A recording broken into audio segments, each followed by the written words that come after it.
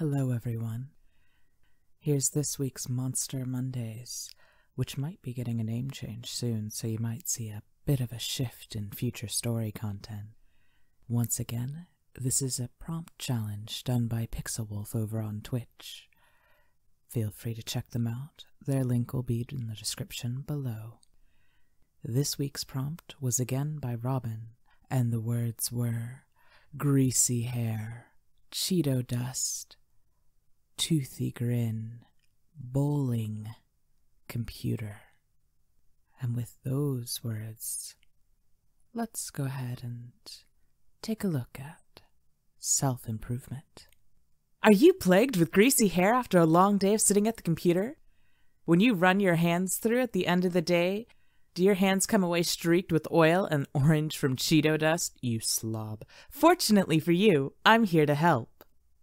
Gail blinked, rubbing her eyes as she stared at the TV beyond her computer. A woman with perfectly done makeup perched on a stool behind a white counter.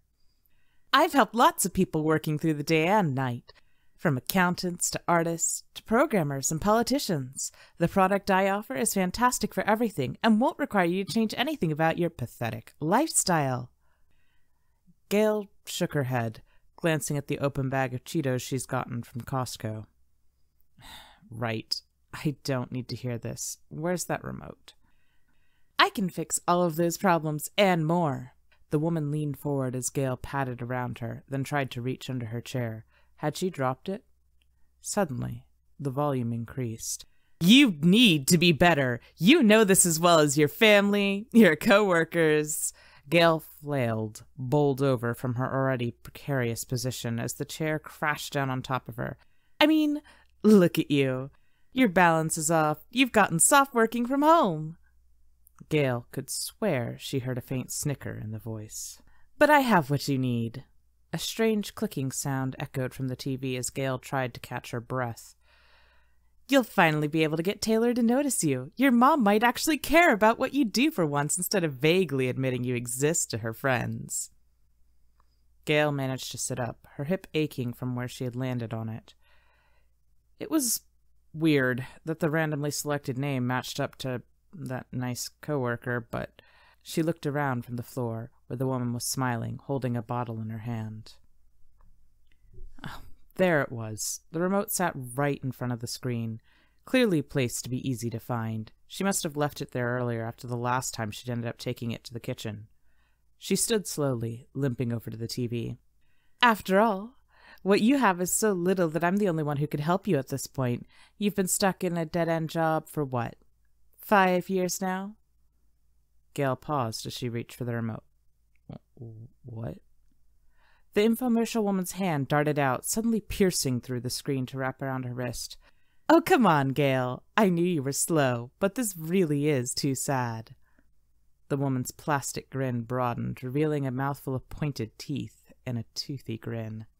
You need me, and for the low, low price of your first 3 partner souls, I'll get you those partners, and a better position at your job to boot.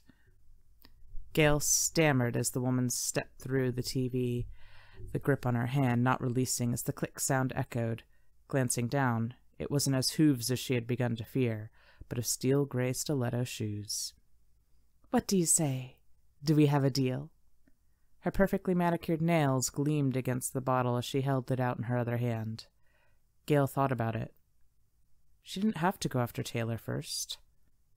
She nodded, reaching out with her free hand to grasp the bottle.